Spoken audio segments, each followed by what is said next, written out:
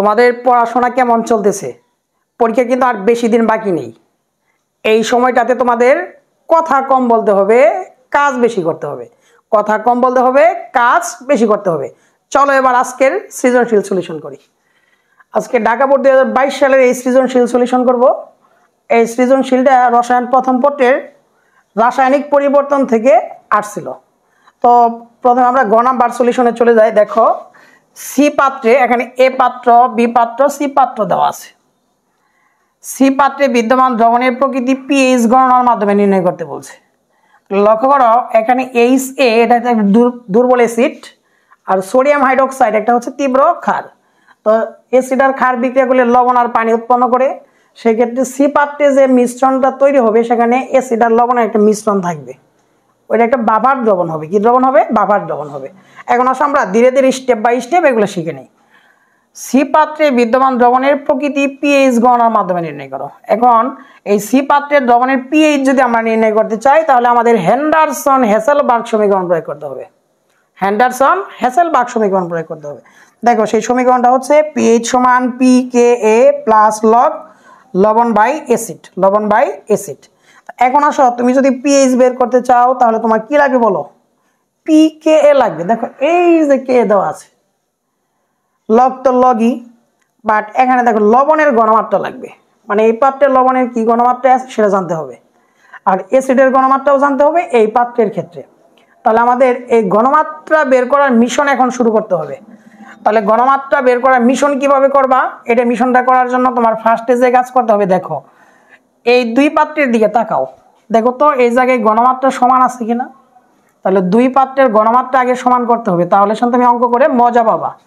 তাহলে এখন আসো আমরা এই এইচ এর আমরা গ নাম্বারের সলিউশন করব। এখন আমরা এই ঘনমাত্রাটা সমান করার মিশন শুরু করব। তাহলে প্রথমে লিখে ফেলো 140 ml 0.1 মোলার এইচ এ দ্রবণ সমান কি লাগবে? দেখো তুমি এই আয়তনটাকে এই ঘনমাত্রা দিয়ে গুণ করে দাও।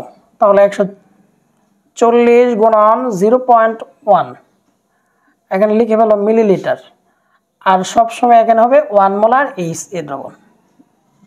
বিষয়টা কেমন করে লক্ষ্য করো, এখানে যে আয়তন দেওয়া থাকবে তাকে এখানে যে ঘনমাত্রা দেওয়া থাকবে ওটা দিয়ে গুণ করবা। তাই করছি, দেখো গুণ করছি।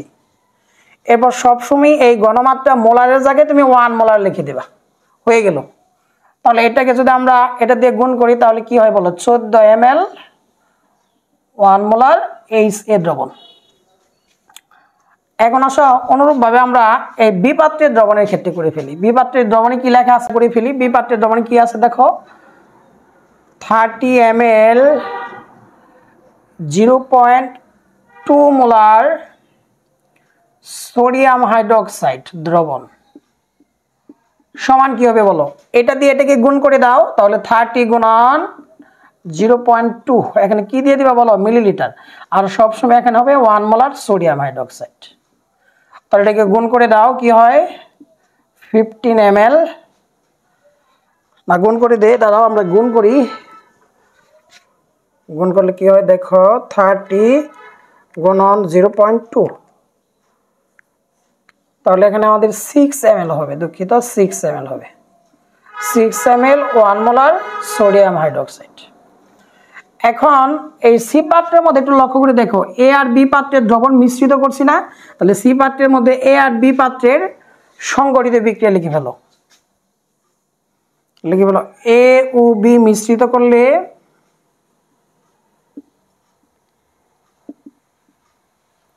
সংগঠিত বিক্রিয়া। এ আর বি মিশ্রিত করলে সংগঠিত বিক্রিয়া লিখে ফেলো। তাহলে কি হয় দেখো, এ পাত্রে কি আছে দেখো এইচ এ, আর বি পাত্রে আছে সোডিয়াম হাইড্রোক্সাইড। তাহলে কি উৎপন্ন হয় দেখো, এখানে উৎপন্ন হবে লবণ, সোডিয়াম সাথে এ যুক্ত হবে, আর উৎপন্ন হবে পানি। দেখো বিক্রিয়াটা কিভাবে করলাম, এটা মনে করবা প্লাস অংশ, এটা মাইনাস অংশ, এটা প্লাস অংশ, এটা হলো মাইনাস অংশ। এ প্লাস অংশ এই মাইনাস অংশের সাথে চলে গেছে, সোডিয়াম এ। আর দেখো এই প্লাস অংশটা এই মাইনাস অংশের সাথে যুক্ত হয়ে পানি তৈরি করেছে। যারা বিক্রি একটু কম বোঝো তারা এই টেকনিকে শিখতে পারবা। তাহলে আমরা লিখে ফেলি প্রাথমিক আয়তন।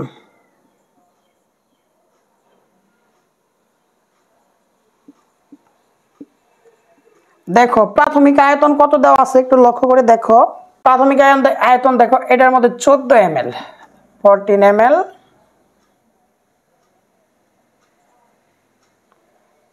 14 ml, এটা দেওয়া আছে হলো দেখো 6 ml, এটা 6 ml।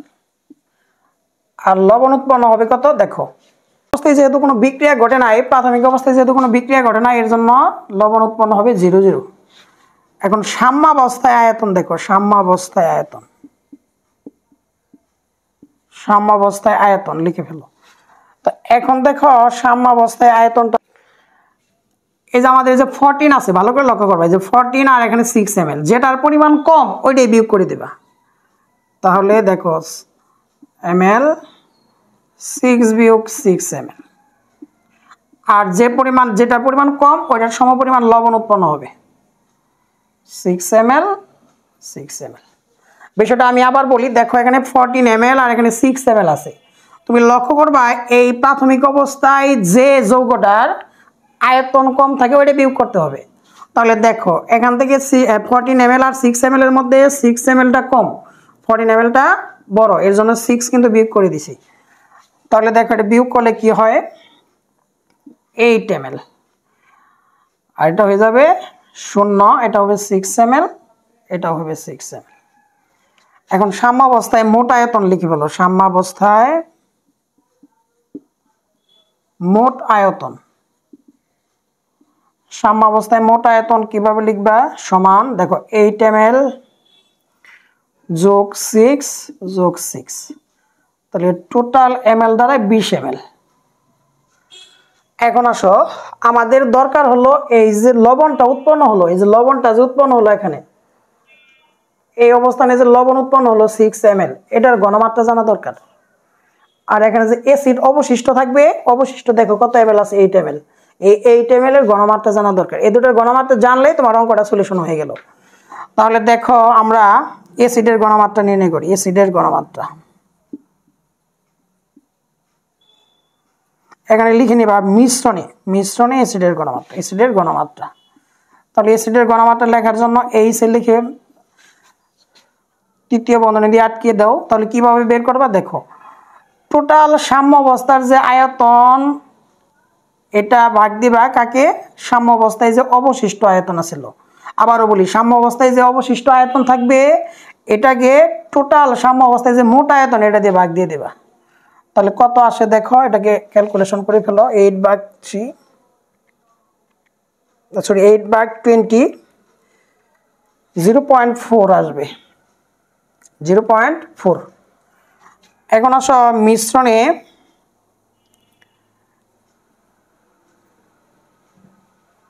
লবণের ঘনমাত্রা।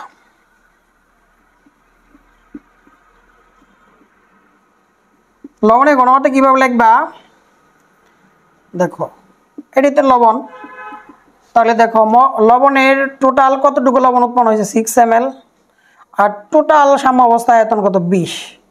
তাহলে কত আসে দেখো 6/20, 6/20 দিয়ে দাও 0.3, 0.3। দেখো আমরা লবণ আর অ্যাসিডের ঘনমাত্রা অলরেডি পেয়ে গেছি, এখন শুধু জাস্ট আমরা সলিউশন করে ফেলবো।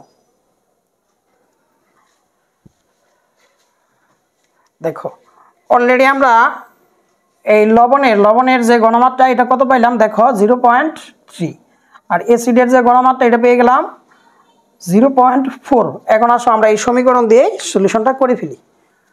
তোমরা লিখে ফেলো, আমরা জানি কি বলো, pH সমান pKa প্লাস লগ লবণ বাই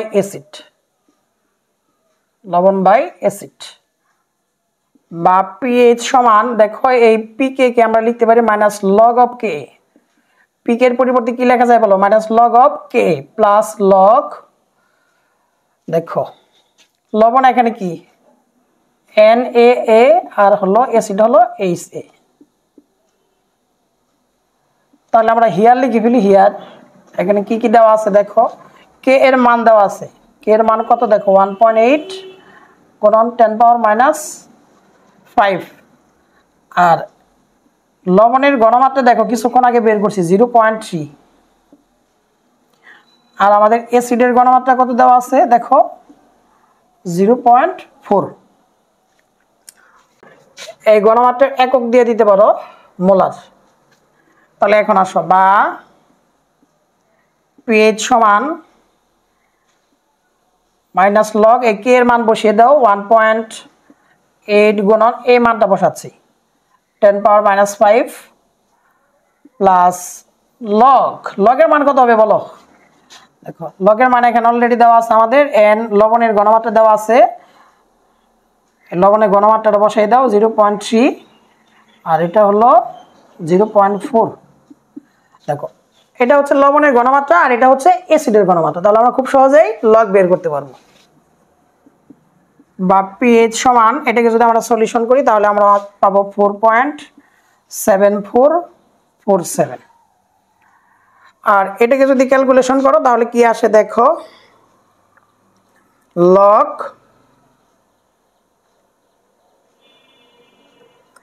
উপরে হলো 0.3 আর ভাগ দিয়ে দাও 0.4।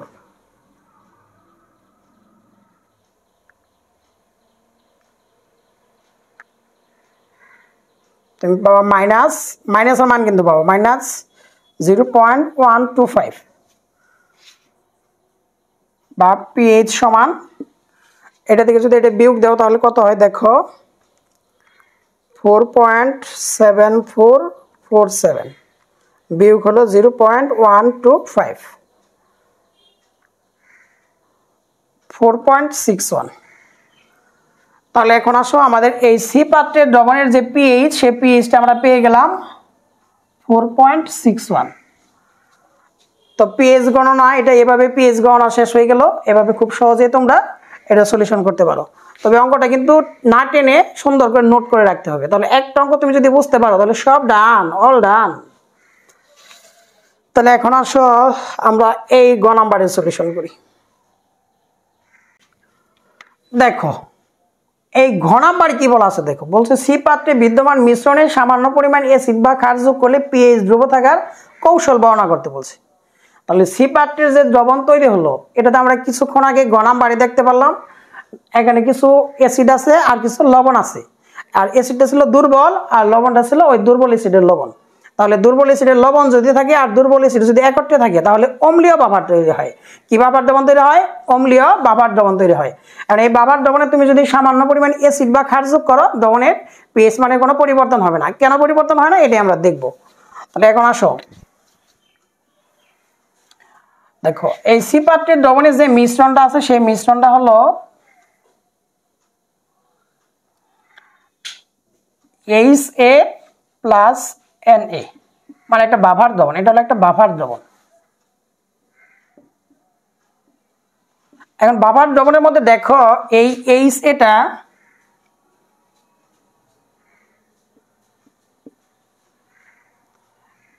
সাম্যাবস্থায়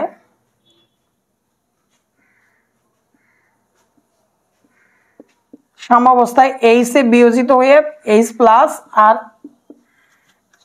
মাইনাস আয়ন উৎপন্ন করে। এটা আংশিক বিয়োজিত হয়। কি বিয়োজিত হয়? আংশিক বিয়োজিত হয়। আংশিক বিয়োজিত। আর লক্ষ্য করো এই NaA এটা দ্রবণে বিয়োজিত হয়ে Na plus R A minus ion উৎপন্ন করে। এটা সম্পূর্ণ বিয়োজিত হয়। কি বিয়োজিত হয়? সম্পূর্ণ বিয়োজিত হয়। তাহলে লক্ষ্য করো আমাদের যে অ্যাসিডটা ছিল দুর্বল এর জন্য এটা আংশিক বিয়োজিত হয়েছে, আর ক্ষারটা ছিল সবল এর জন্য কি হয়েছে তোমাদের? এটা সম্পূর্ণ বিয়োজিত হয়েছে। কি বিয়োজিত হয়েছে? সম্পূর্ণ বিয়োজিত হয়েছে। এখন তুমি যদি এই দ্রবণে অ্যাসিড যোগ করো, কি যোগ করো? অ্যাসিড যোগ করলে এই দ্রবণে যদি তুমি অ্যাসিড যোগ করো, অ্যাসিড যোগ করা মানে HCl অ্যাসিড নিতে পারো। আর অ্যাসিড যোগ করা মূলত হচ্ছে প্রোটন যোগ করা। আমার সাথে বলো অ্যাসিড যোগ করা মানে কি? বলো প্রোটন যোগ করা। অ্যাসিড যোগ করা মানে প্রোটন যোগ করা। তাহলে তুমি যদি এই অ্যাসিড বা প্রোটন যোগ করো তাহলে কি হয়, এই সিরিজ যখন তুমি যোগ করবা তখন দেখো এই দ্রবণের মধ্যে দেখো সাম্য অবস্থায় এ মাইনাস আয়ন বিদ্যমান আছে না, এই এ মাইনাস আয়ন দ্রুত এইচ প্লাস আয়নের সাথে যুক্ত হয়ে এই এইচ এ অ্যাসিড তৈরি করবে, যা একটা দুর্বল অ্যাসিড, যা কম পরিমাণে আয়নিত হবে, ফলে দ্রবণের পিএইচ মানে কোনো পরিবর্তন করতে পারবে না। এমন আছে যদি তুমি ক্ষার যোগ করো, ক্ষার যোগ করলে কি হবে বলো? ক্ষার যোগ করা মানে কি? ক্ষার যোগ করা মানে এখানে ক্ষার হিসেবে সোডিয়াম হাইড্রোক্সাইড নিলাম মনে করো, আর ক্ষার যোগ করা মানে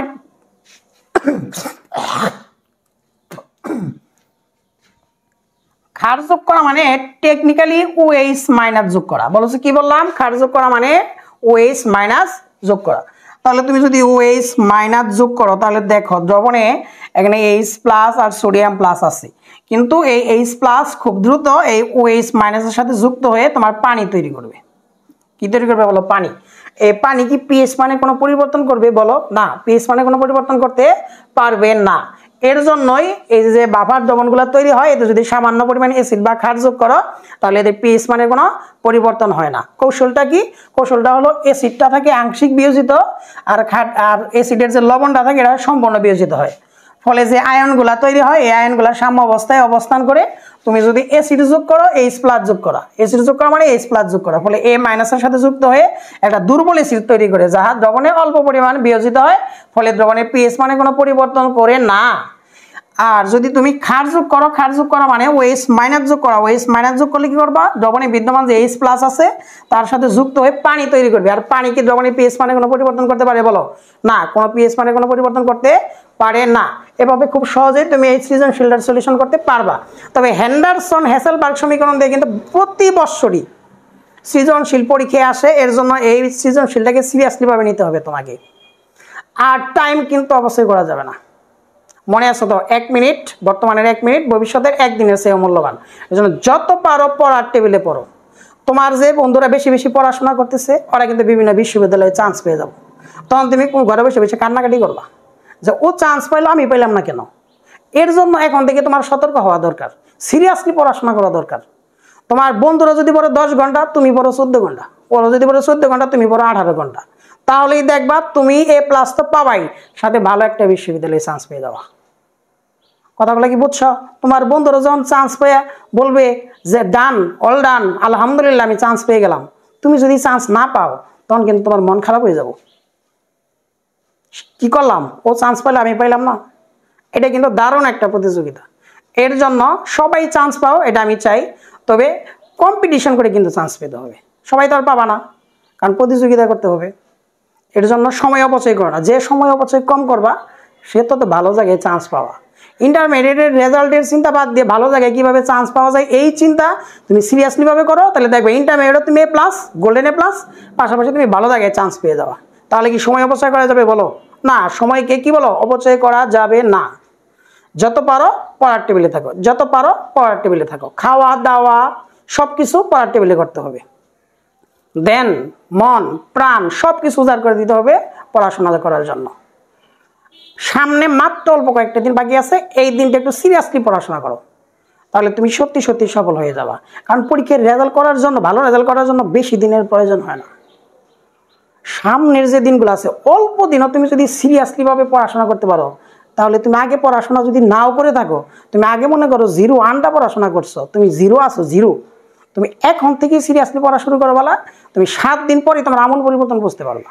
কারণ এখনকার যে বেশি পড়াশোনা করবা সেই পরীক্ষায় ভালো করবা, সেই পরীক্ষায় ভালো করবা। এর জন্য পড়ার টেবিলে থাকার চেষ্টা করবা এবং